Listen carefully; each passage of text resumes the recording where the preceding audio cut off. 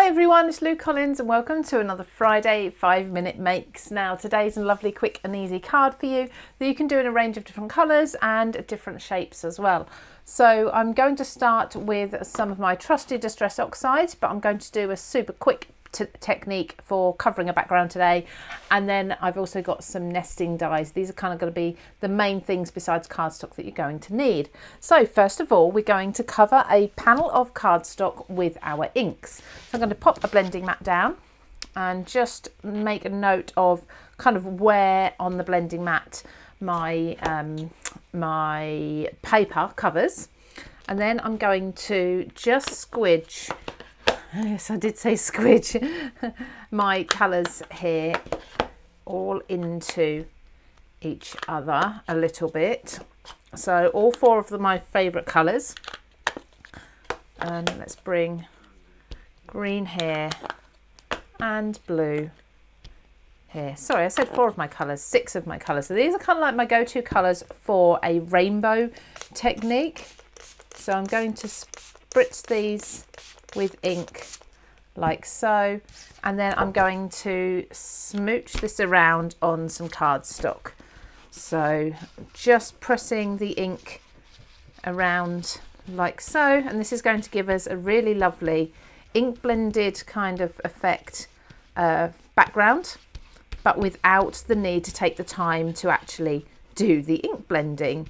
So I think that's all nicely smooched there, and what I tend to do is, if I've got time, is just leave that and just leave it for a few minutes, and that's just going to make sure that the paper or the cardstock underneath has absorbed as much of the colour as possible, because when we lift this up we are going to get a little bit of kind of water that's sitting on the surface, or colour that's sitting on the surface, and I'll show you how I mean, like so. So you see this edge here, that's just excess colour. Now we can just go in and we can mop up. We're not going to be using the entire panel. I tend to do this much larger than I need, and then I pick and choose my favourite areas from all of the inking. So I'm really loving kind of this area here. The orange is blended in a bit, but that's fine. We can sort of use that area more for our sentiment if we want.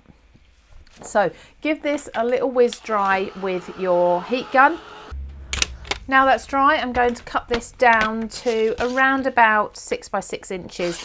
And the way I've determined this is I have got my chosen card base, which is this square one, which is almost a 7 by 7. It's not quite 7 by 7, but because that's almost 7 by 7, I'm going to cut this down to 6 by 6, and that's going to sit nicely on top of there. So I'm cutting along the two edges that I really like, and then I'm going to measure my 6 inches from here. So there's one. I might just bring that a little bit further and cut up a bit more of the blue, just so that we have, that wasn't a very perfectly straight cut. And then which way am I cutting? This way. There we go. And all of these scraps I tend to keep as well, because they're going to come in really handy for other cards in the future. So then again, like so. So I've got myself a nice rainbow background. That was still a little bit damp, so I got a little bit of feathering around the edge, but I'm not too worried about that. Now what you want to do is cut yourself another panel of cardstock exactly the same size again.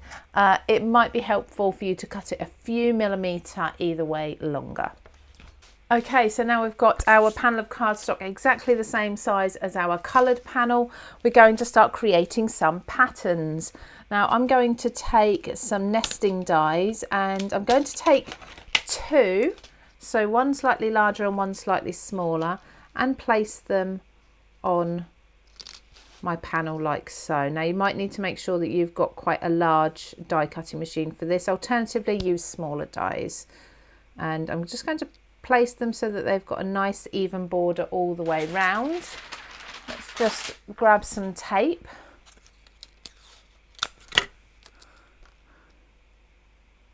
There we go. Press that down there. And while I'm here at the same time, I can do some more So I like to come off the edge a little with these. Oh, don't want two that are too close together. So I kind of want to go for one and then two down. So missing one out. Let's pop it onto this edge as well.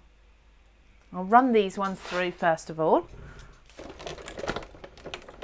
So there's my first cuts done. So what I'm going to do is carefully remove each of the panels and place them on my cardstock.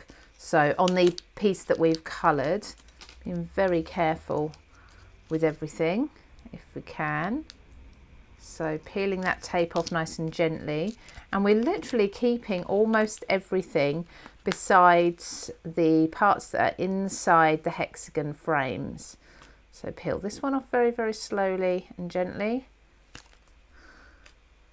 Put that there. And again, just here, nice and gently.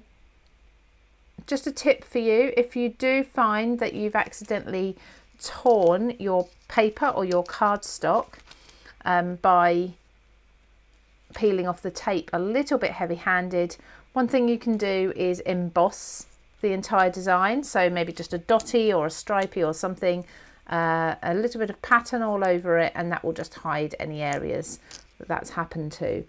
And that will go inside there like so. So you can start to see what's happening here. I'm going to carry on and do another layer of these as well in exactly the same way. I might put this one up here. So again, just placing everything back together, putting things where they should be, and just making sure that you're kind of happy with the overall composition there. I think that's pretty good. I'm happy with that. We can see we've got them lovely rainbow colours coming through. I've got enough space to pop a sentiment there if I want to. I can switch that round and have a play with which orientation that will be, but I've got some really fun designs coming through. So now just to adhere all that down, and I'm going to do that with foam tape. Now I've adhered down all of my, I suppose it's my waste, it's actually the negative areas of the die cuts onto the coloured panel, so I can now glue the panel onto the card base. Now the reason I don't do my inking and my colour directly onto the card base and then just attach these on top is because I want this nice white frame around the edge, and I could mask that off, but also if you're doing anything like inking, ink blending, watercolour as I did, and something goes quite sort of wrong because it's not always predictable, you haven't then lost an entire card base. So I've got a bit of sticky tape there, just remove that. Now, as I often do, I'm going to finish this card off with a sentiment. I'm going to use black, which will contrast against the bright colours, and the nice amount of white that we've got there as well. And the sentiment that I've chosen has come from my Textures Sentiments for All pack. Now, I use this all the time. I'm just going to pop that just there, I think. I'm sort of playing with different compositions. I could just put it in the middle there, however I wish. I think along there will be perfect. So again, I'm going to raise that up onto foam tape. If you are okay with posting or hand delivering a card so you can use lots of foam, that's fine. This will be my second layer of foam though, so I probably won't be posting this one. This would be one I'd hand deliver, but do bear that in mind. You can of course go with flat layers. You'll still get a nice dimensional look and textured look, but obviously you won't have like the drop shadows that we've got there between the layers if you do that. So just popping that there in the center, and as always, again, I'm going to finish this off with a little bit of ink splats. Now I think I'm going to go with a black ink, so this is just a black ink spray.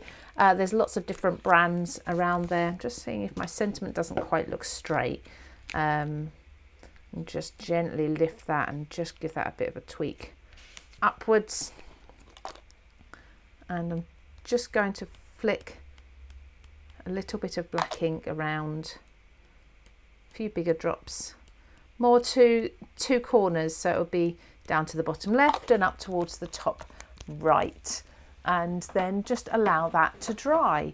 So there is another quick make for you this Friday. I hope you've enjoyed this.